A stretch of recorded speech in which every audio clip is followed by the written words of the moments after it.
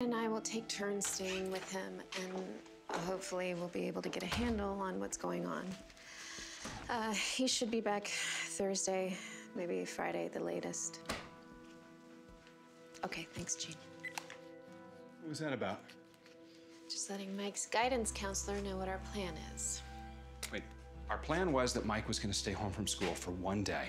Now, does he think he's staying home next week, too? I told him if he needed a few days that... Where is he now? He's in his room.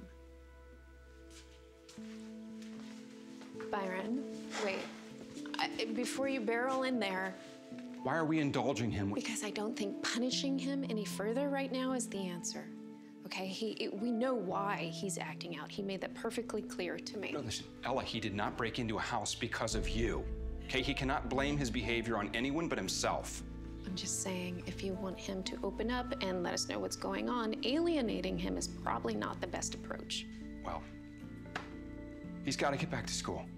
I'm not sure he's there when he's there. I spoke to a few of his teachers, and he's completely checked out. Well, then it is our job to get him to check back in.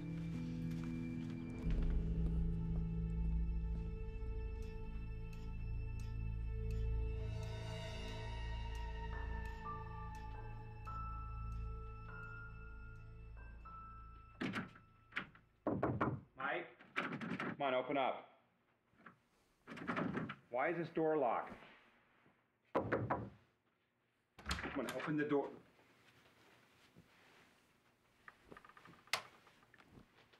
You sleeping? What? No.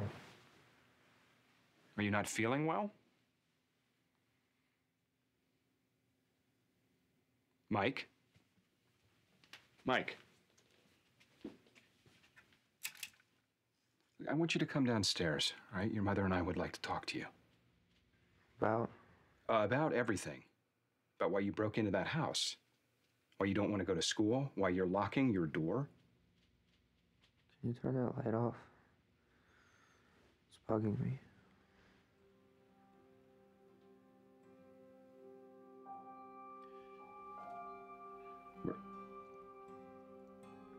We're going to be having dinner soon. I'd like it if you'd come down and join us. The light?